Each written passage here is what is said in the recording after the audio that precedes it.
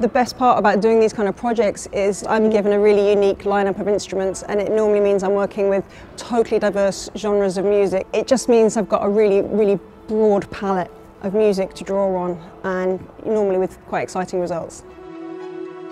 About 2 years ago, we were lucky to work with the London Mozart Players, and it worked so well that we were looking for opportunities to build on that.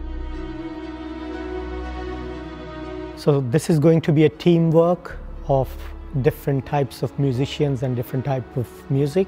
So we've been given a theme to work around with this piece, written by Tarek O'Regan, and the initial challenge was to make that theme work within the Indian classical scales, the raga system. So we had to find common ground there. The traditional Indian music is very spontaneous.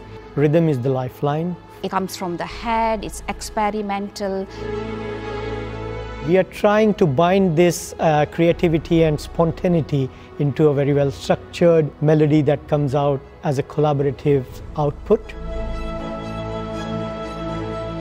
East Croydon was somewhere I just passed through for quite a long time. And the more I've worked here, the more I've learned about the place, and the more I've found that it's actually a pretty exciting and interesting place to be. Croydon is really very vibrant. You just have to come out of the East Croydon station and you see all kinds of people there.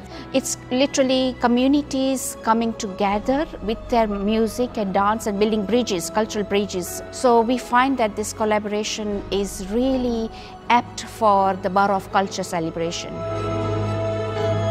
So what I'd like the audience to take away from this piece is perhaps some enthusiasm for exploring more about Indian classical music or Western classical music. Either way, that would be a great thing.